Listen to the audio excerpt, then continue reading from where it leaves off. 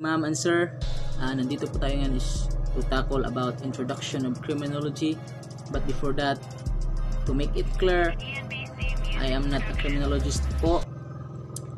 Napinding po, hindi pa po ako nakapag-exam dahil sa pandemic. Ginawa ko po tong video na to is to share my knowledge po. At ang isi-share ko po ngayon is yung mga basic parts lang po about criminology. Kasi nga, wala pa po ang sariling libro. I am not a criminologist.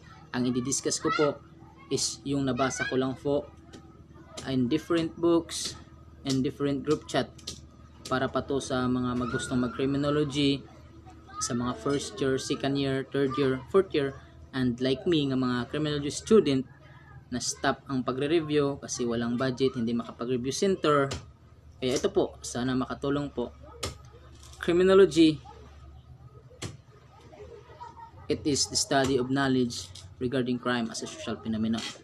But on the other hand, it is also defined the study of crimes and criminal behavior.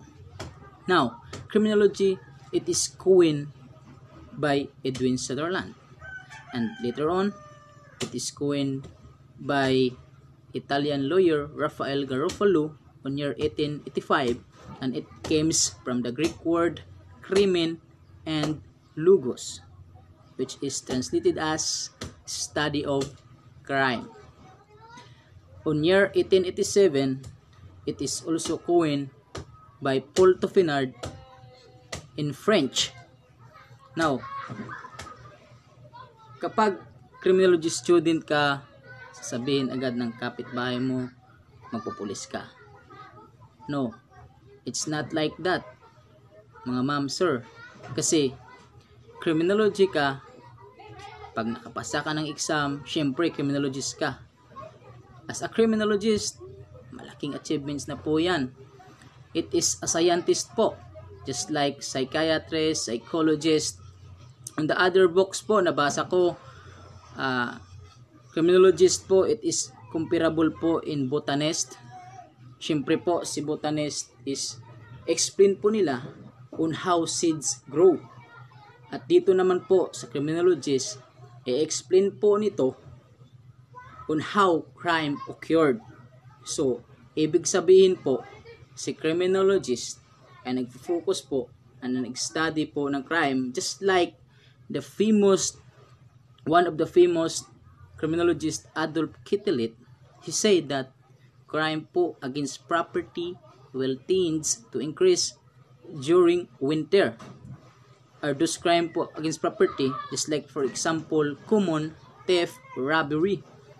And crime against person po will tends to increase during summer.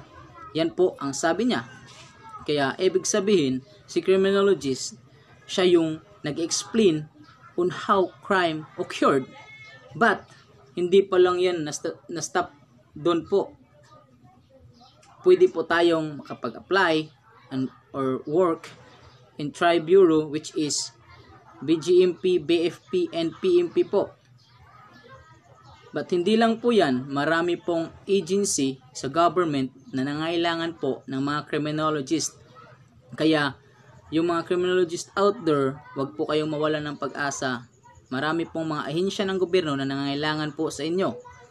At kapag nakapasok ka po sa PNP, you should possess po the following, like the other author said, you have the leadership of Moses, the courage of David, the wisdom of Solomon, and the humility of Christ. Kasi po, hindi po basta-basta ang pagpasok sa administrasyon na yan. First video ko po to, kaya sana po the next video ko po na gawin, makita ko po kayo sa list of viewers and subscribers ko po. At bago po yan,